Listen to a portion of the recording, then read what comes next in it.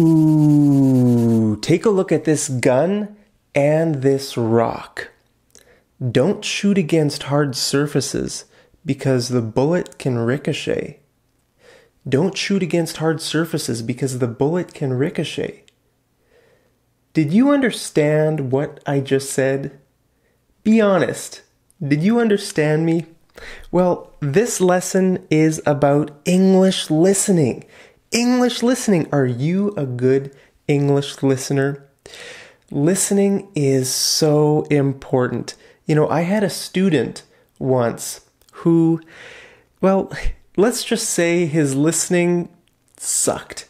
His listening was really bad. His speaking was pretty good, and his reading was good. His writing was pretty good, but his listening was terrible. We had so many miscommunications because his listening skills were so bad. But the problem was that he thought he was a good listener. He thought he was good. His confidence was very high, right? But he sucked, right? We had a lot of miscommunications. So it's better not to understand someone than to think you understand them, okay? It's better to not understand someone than to think you understand them. Do you understand this? So if you can't understand English, that's okay. And that's better than if you think you can understand them, but you don't really understand them, right? Like my student, his confidence was really high, but his skill was really low. So this is bad. Really, your confidence should be high and your skill should be high. Your confidence and your skill should be about the same level. If your confidence is really high and your skill is really low, you're going to get into some very awkward situations. It's going to be awkward for native English speakers. Every time I talked with him, it was awkward. You know, he thought he knew what I was saying, but, you know, it was just terrible. I was talking like I wanted the conversation to go this way, but he heard me say something and then he thought I was saying something else. So every time I always had to say, hey, wait, you misunderstood me. You misunderstood me, okay? So that was awkward, okay? So this is what I said. Don't shoot against hard surfaces because the bullet can ricochet, okay? A rock is a hard surface, and the word ricochet means to bounce. Bounce, okay? If you shoot against like a rock, the bullet might bounce back and hit you, right? Or it might ricochet somewhere else, right? That's what ricochet means. Okay, now I'm going to read you a few sentences, okay? And I want you to listen to me and try to figure out what I'm saying, okay? So I'm going to read you the sentences off my phone. Are you ready? Okay, listen. I like watching Rick crochet. I like watching Rick crochet. What did I say? Well, I said this. I said, I like watching Rick crochet. Okay, look, this guy's name is Rick and he is crocheting. Crocheting. Did you know that? Did you know that this is called crocheting? Now, there's another thing called knitting, which is the same. I think it's the same. It's a little bit different. I don't know what the difference is, to be honest. Do you know what the difference is between knitting and crocheting? I don't know. Maybe if you're a woman, you know, because a lot of women love crocheting, like hats or, you know, mittens or socks or something. I don't know any men who crochet or knit. Hey, if you're a man and you know how to knit or crochet, let me know down there in the comments, because you'll be the first man I know who knows how to crochet or knit. That's great. Okay, so let me read another sentence and you listen and try to think about what I'm saying. Try to understand what I'm saying, okay? Does this hat belong to Rick or Shane? Does this hat belong to Rick or Shane? Did you hear what I said? I said, does this hat belong to Rick or Shane? Okay, so that guy's name's Rick. That guy's name is Shane. Does this hat belong to Rick or Shane? Did you get that? Did you hear it? Okay, now listen to this next one. I don't like the Rico's shape. I don't like the Rico's shape. What did I say? I said, I don't like the Rico's shape. Okay, a Rico is the name of a camera brand. It's not a very popular brand, but people who like photography, like me, know about this camera. Okay, it's called a Rico. Now, maybe you don't like the shape of the camera. Okay, then you could say, I don't like the Rico's shape. I don't like the shape of the camera. Okay, so listen to the next one. Ready? Don't touch Rick's cash, eh? Don't touch Rick's cash, eh? What did I say? I said, don't touch Rick's cash, eh? So this guy is Rick, and he has some cash, right? Just on the table. And, I could say, don't touch Rick's cash, eh? He might get mad. He might get mad if you touch his money, right? Okay, so look at these words here, right? Ricochet, Rick crochet, Rick or Shane, Rico's shape, Rick's cash, eh? Can you hear the difference between these? Can you hear the difference between the sounds? There is a little bit of a difference. Okay, I can hear the difference. Can you hear the difference? Now, you might not be able to hear the difference, and this might make you worried. Oh no, my English listening is terrible. Don't worry. I want to tell you a secret, okay? You don't need to hear every sound to have good English listening skills. You don't need to hear every sound in a word to have good English listening skills. Maybe that's what you think. I need to hear every sound. That's not true. You don't have to, okay? Listening means understanding, right? What is listening? The reason you want good listening skills is so that you can understand, right? That's the only reason you want good listening. So if you can understand everything, that means you have good listening. So it doesn't matter if you hear all the individual sounds or not, okay? Listen to this example, okay? I'm going to say a sentence, and I want you to listen to me, all right? I love flying like a bird. Did you hear me? What did I say? I'll say it again. I love flying like a bird. What did I say? I said, I love flying like a... What word was this? Did you hear this word? Maybe you didn't hear it. Why didn't you hear it? Well, because the word was muffled. It was muffled. I like flying like a... What did I say? You didn't hear me, okay? Muffled means when you talk like this, right? If I'm talking like this, it's muffled. That's muffled. It's muffled. My voice is muffled. It means it's hard to understand. It's sort of quiet and muffled. Muffled. That's called muffled. Okay. But you still understood the sentence, right? What word is this? Bird. I love flying like a bird. Actually, I said verb. Verb. But you understood me to be bird, right? Not verb. You understood this word to be bird. Why? Because of the context. Okay, the context. You could see me flapping my wings, right? I love flying. And when you saw me go like this, you automatically thought of the words fly and bird, right? You thought about those. So that's the context. That's why you knew the word was bird, right? Even though you couldn't hear it, even though it was muffled. Bird, bird, bird, bird, right? So I want to give you a tip, okay? And my tip is practice predicting possibilities. Practice predicting possibilities. Now, I just made this up for you, especially for you, right? 3 P's, so it's easy to remember.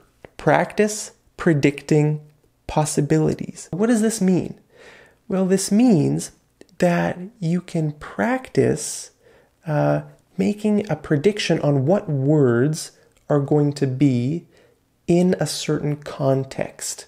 Okay, in a situation, what words might appear there? So think about that. You can actually practice this, and I think this will really help you improve your listening skills if you try predicting possibilities. Okay, let's say you hear somebody talking about a gun, right? About a gun. So then try to think about the words that they might use in that conversation. Okay, so let's think. What are some words that might appear in this conversation if someone is talking about a gun? What do you think? What are some possibilities? Let's try predicting some possibilities. Well, here are some, I think, that could appear, right? Bullet. This is a bullet. Target. This here is a target. Trigger. Okay, that's the trigger. You pull the trigger to shoot the gun. Okay, ricochet. Now this word might appear. Ricochet, right? If you shoot against like a rock or something, the bullet might ricochet.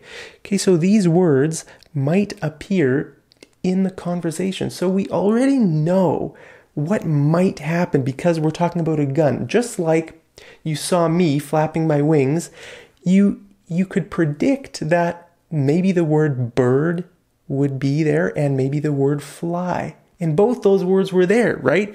So in this conversation, we might see these words. Now, we might not, but there's a pretty high chance, right? There's a high probability, right? So when we are trying to predict possibilities, I mean, anything is possible, right? Any word is possible, but some words are more likely than other words, right? So these words are pretty likely. They could happen. Okay, let's take a look at this.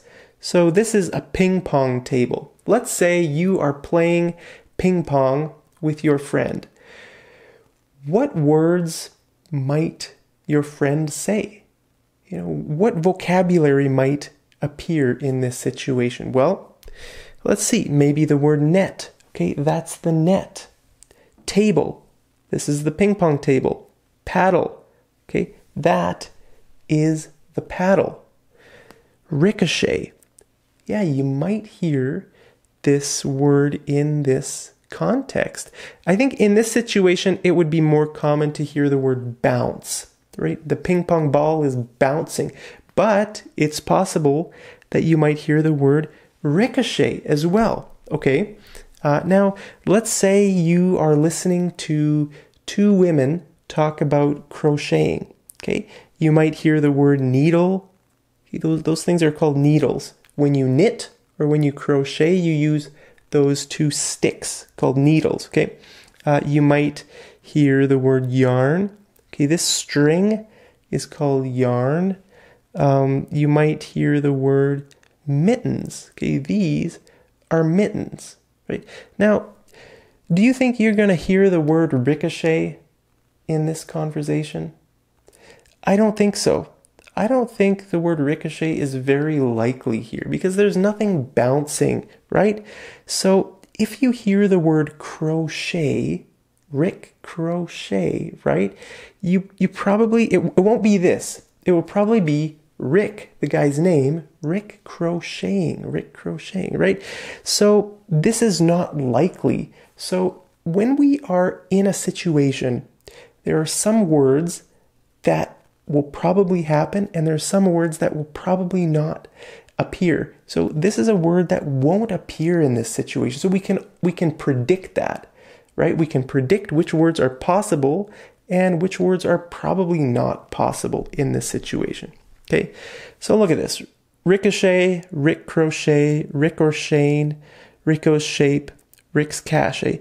Now, each of these contexts are different, right? They're very different, each of these situations. So even though the words sound very similar, you don't need to worry because the meaning will be clear in the situation, in the context, right? So look at this, right? I mean, let's say you're at someone's house and someone says, does this hat belong to Rick or Shane? Okay, let's say you hear ricochet, ricochet, but you know it's not going to be this word because in the context, there are two people named Rick and Shane, right? So you already know that it's going to be this. So we can just take this word out. So if you're in this situation, you can predict that Rick and Shane, those words are going to appear in the situation, but this word's not. So even if you hear this word, it doesn't have a place, right? So it's not going to be this word. Do you understand this? I hope it's clear for you, okay? So when you learn a vocabulary word, think about the possible situations in which you could use that word, okay? When you learn a vocabulary word, try to predict which situations you might hear that word in and when you could use that word, okay? When I teach vocabulary on my channel here, you might notice something. I never just teach you the word. I always try to create some context, right? I start my videos and I try to create a context and then I teach you the vocabulary because then it's so much easier, right? Then, if you already know the context, then the words fit nicely into the context. You don't have to think about the meaning too much. The meaning becomes clear in the context, right? Now, another thing I want to tell you is that you should feel the conversation. Try to feel it. Don't just use your ears. Okay, English listening is more than just using your ears. Okay, it's about feeling the situation, feeling the context, okay? So don't just listen to individual sounds and, oh, what's that sound? Okay, now the reason you can't do that is because the sound changes in words, okay? You can't just learn the pronunciation of a word and then hope that you will always hear that same pronunciation. You know, everybody has different pronunciation. And also, the words affect each other, affect the sound of each other, okay? So there's a word, and there's a word. This word might be affected by that word and that word. Okay, so it might sound, if we just have this word by itself, it might sound one way, but when we add other words around it, the sound of the word might change a little bit. Okay, for example, take a look at this. I like Kate's socks. Okay, if I say this when I'm, speaking normally, I would say, I like Kate's socks. I like Kate's socks. Okay, it sounds like I like Kate's socks. I like Kate's socks. I like Kate's socks. So these sort of go together, okay? See there? There are two K's, right? I like Kate's socks. I like Kate's, but I don't say both K's because it's too hard. I only say one K. I like Kate. I like Kate's socks. And here again, here are two S's. Okay, there are two S's. But it's too hard to say both S's. So I just say one S. Okay, I like Kate's socks. I like Kate's socks. So if you are a beginner student, you might not hear this. You might hear this. I like 8 socks. I like 8 socks. Because that K disappeared, right? I like, then that one's gone, and this S is gone. This S is gone. So then we're just left with the word 8. I like 8 socks. I like 8 socks. So you might hear that and think, I like 8 socks. 8. Eat. I like eating socks. I like eating socks, right? That's what you might hear, okay? So that's obviously wrong. You need to, learn from the context. You're not talking about eating.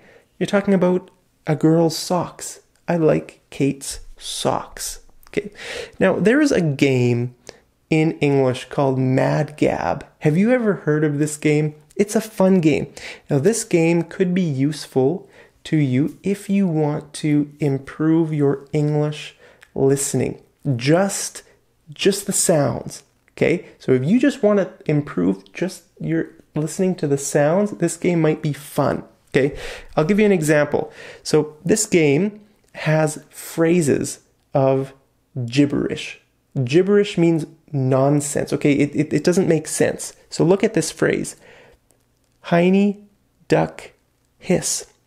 Heine, duck, hiss. These words don't make sense together, okay? But there's a hidden phrase in here. There's a hidden English phrase.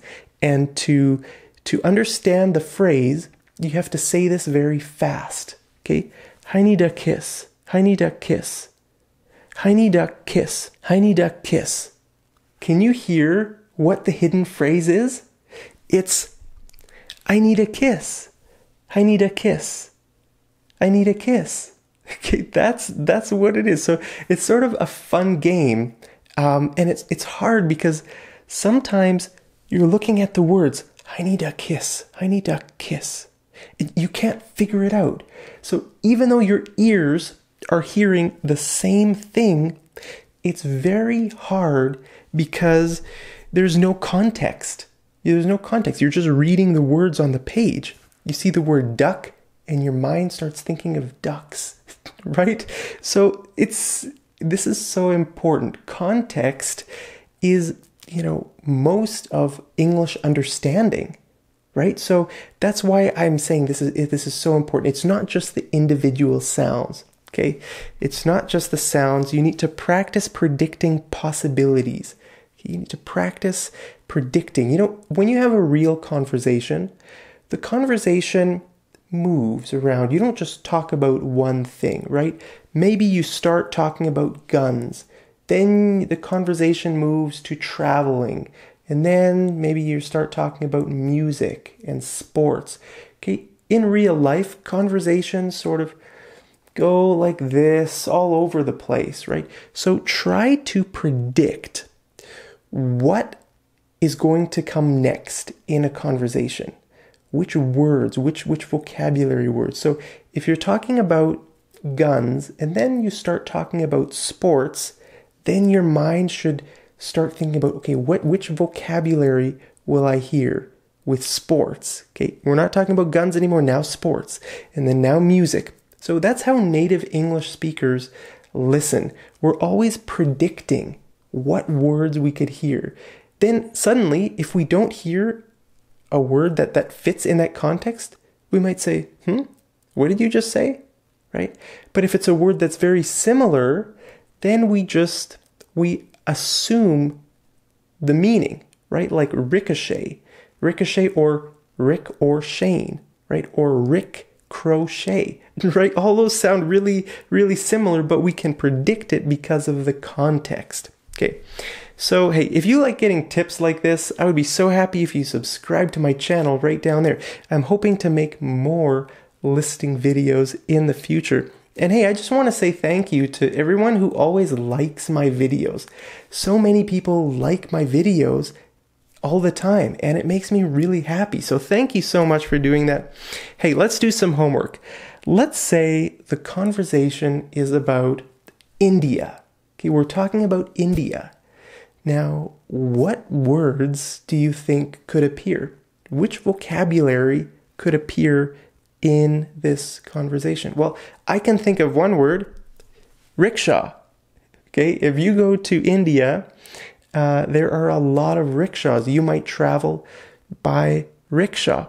Okay, so this is a possible word in the conversation if we're talking about India. Now, if we're talking about Canada, it's probably not a word. So if me and you are talking about Canada, I wouldn't predict this word to be in the conversation. But if we are talking about India, I would predict this word as a possibility. Okay, so remember my tip, the 3 Ps.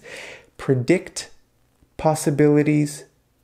No, what was it? I forgot. I just made it up before this lesson. Okay, let me go back and see. What was it? Oh, practice predicting possibilities. Practice predicting possibilities. Okay. Hey, let me know what words you think you would think of if we're talking about India. Let me know down there in the comments, and I'll see you over in the next episode of Mad English TV. Take care.